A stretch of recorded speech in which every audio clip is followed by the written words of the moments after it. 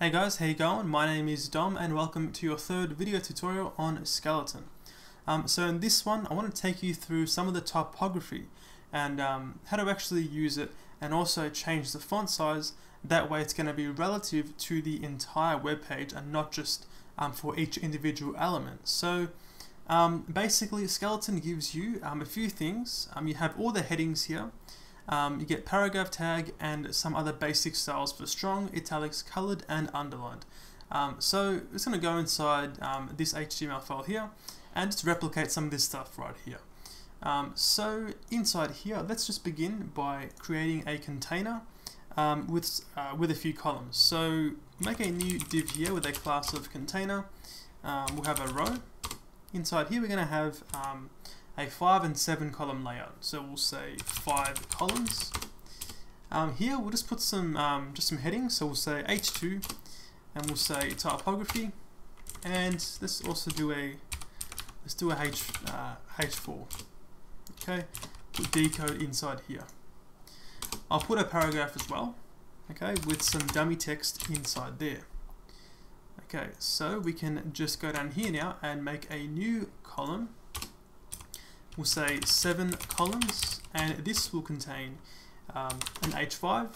We'll say decode on YouTube, and all of the bold, italic, link, and underline text. So we can just say a new P, put strong inside here, and we'll say this will be the bold text, and we'll have a few more for underline. This will be your U, your italics. This will be the EM, emphasized, and we have the link itself, or the links, so we make those the anchor tags.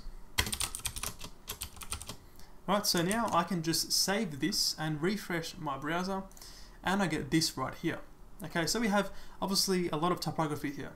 Now, the thing about Skeleton is that all of these elements use the unit REM, so root M's. And this means the actual font size of these elements is based off the root element. So it's all relative to the HTML element.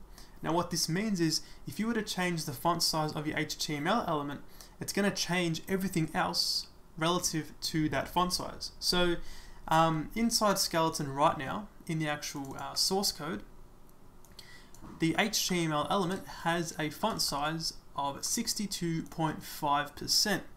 And this equates to 10 pixels because most browsers have a 16px default.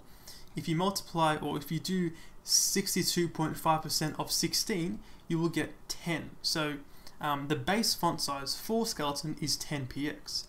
And as you can see here, all of the H1s and the H2s, their font sizes are relative to the root. So we have here for H1, it is 4 REM. That means it's going to be 4 times 62.5% or 4 times 10px, equating to 40px.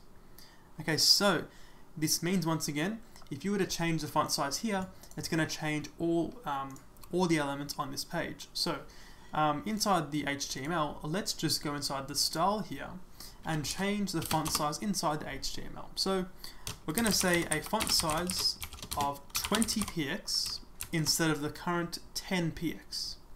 I can save this and refresh, and we get this right here. So everything has been enlarged. Now I can also make it, for example 8px, and this time it's all going to be smaller, but they get smaller at the same ratio.